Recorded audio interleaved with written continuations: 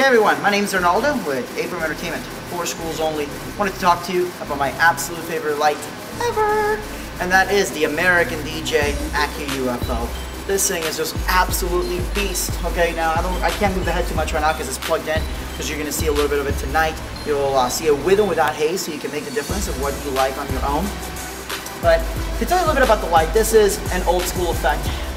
You know, it's based on the older UFO lights. Everybody's made them before. American DJ absolutely perfected them.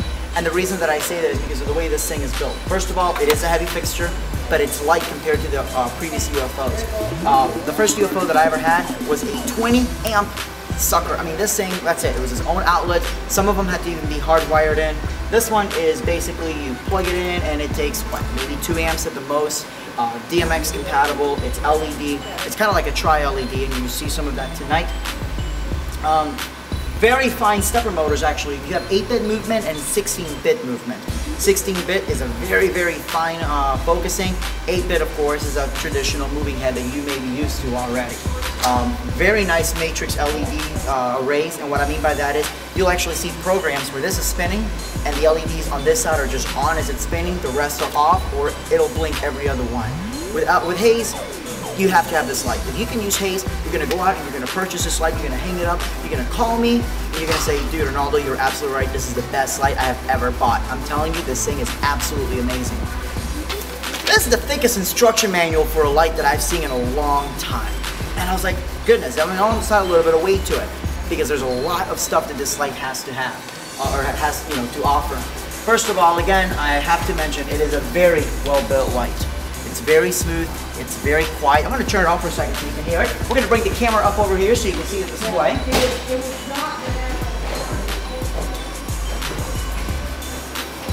Now you're going to notice that you don't hear this light going at all. You just hear...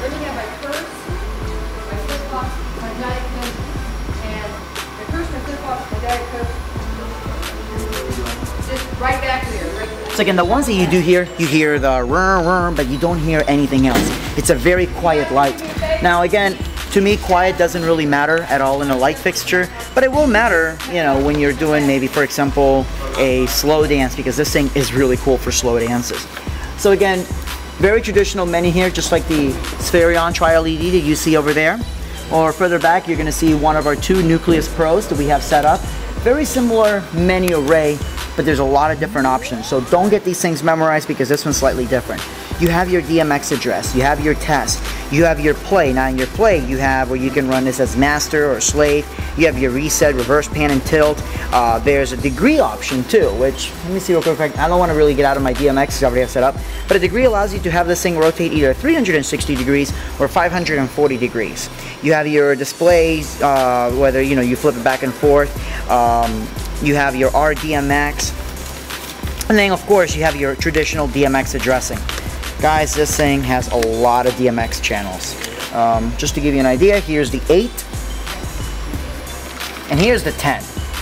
So let's talk about the 10. The big difference between 8 and 10, actually we'll talk about both. The difference between 8 and 10 is 8 has your 8, or allows you to do 8-bit movement. The 10 allows 8-bit or 16-bit movement. So it adds those extra channels. But this thing controls everything. You have your pan, you have your tilt, you have the speed, you have your lens indexing and rotation. Lens indexing means it can either go fast forward or slow forward in one direction. Your LED effects, these are the combinations of lights. If you look over here, there's tons of combinations. You have red, green, blue, white, red and green, red and blue, red and white, green and blue, every combination you could think of, including 2 auto programs. Channel 7 are built-in auto programs. Channel 8 is your LED speed. Channel 9 is strobing. And then channel 10 are the built-in programs. Pretty easy there. So again, how would you program this light? Well, you can use these already to make some pre-built shows. Okay. You could use auto programs, so you can just control the lighting and have the movement already be done. Because honestly, the hardest thing about programming this light is going to be programming the movement. Because there's tons of different options. And then you have the built-in stuff. Now the shows I'm going to show you are done with the built-in. Because I have not had the time to sit down and program this light, I'm going to use the built-in shows. Sound Active on this, I need to talk about Sound Active. Just like the Nucleus Pro, Sound Active is insane. It is very, very, very, very, very, very accurate. I don't know if I can stress that enough. It is by far the best Sound Active fixtures that we own. They're so good, I could almost say forego DMX and just hit the sound active on your DMX board and let the thing run itself. It's really, really that good. So I'm going to show you a couple of little different options that you have here with the built-in movements.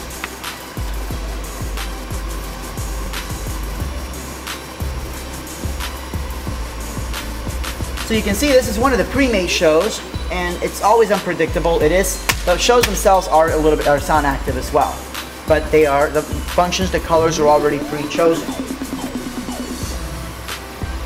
You also have your preset. So let's real quick choose a color.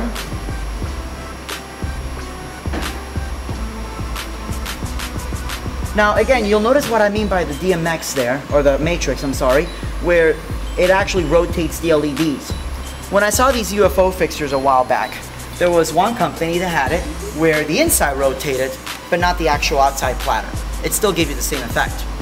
We had some other companies that the inside stays still and the outside rotated. This is like having the inside lights rotating and then the outside platter rotating.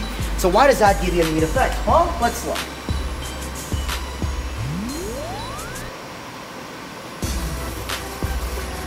Now as you can see, actually let's speed that up just a little bit.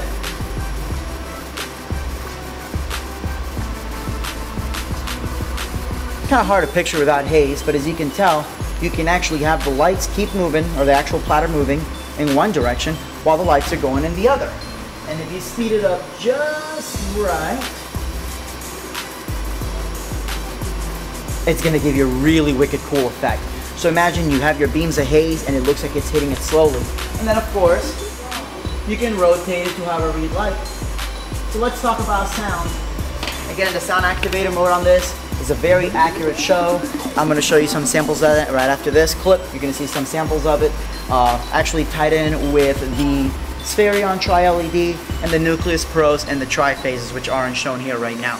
But again, right after that, then you're going to see this without haze, so you can make a comparison. Do I like this with or without haze? I'm not going to lie, it's not going to be as impressive without haze, but nothing as is impressive without haze. But even without the haze, this thing's going to do some really cool stuff. More than anything, it's going to be eye candy.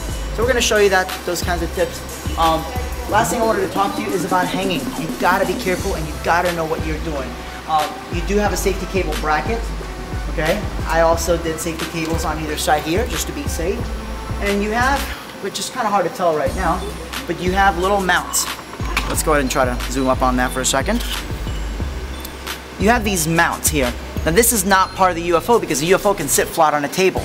These brackets here get clipped on and then you twist the heck out of it. Honestly, these things are so tight, I just used a regular clamp to turn it because it is really hard to tighten with just your bare hands. So get a, not clamp, I'm sorry, get a wrench or something just to make sure it's nice and locked in, okay? Now as far as the clamps, did not know this when I bought the light, you need to get the Omega clamps, which are real thin here because the standard clamps, as you can see, I had to use some washers, they don't have enough clearance. So get the Omega clamps, plus they're better clamps anyways. But this is nice and secure, as you can tell. I am pulling on it. So again, my name's Arnoldo Offermann. Just talk to you a little bit and rock with you the American DJ Accu UFO. It is my favorite light ever. I'm serious. Go out and purchase one. It's not the cheapest light ever, but then again, your services shouldn't be either, so you should be able to afford this light. Go out and get it. You'll love it. Call me. Tell me how good it was.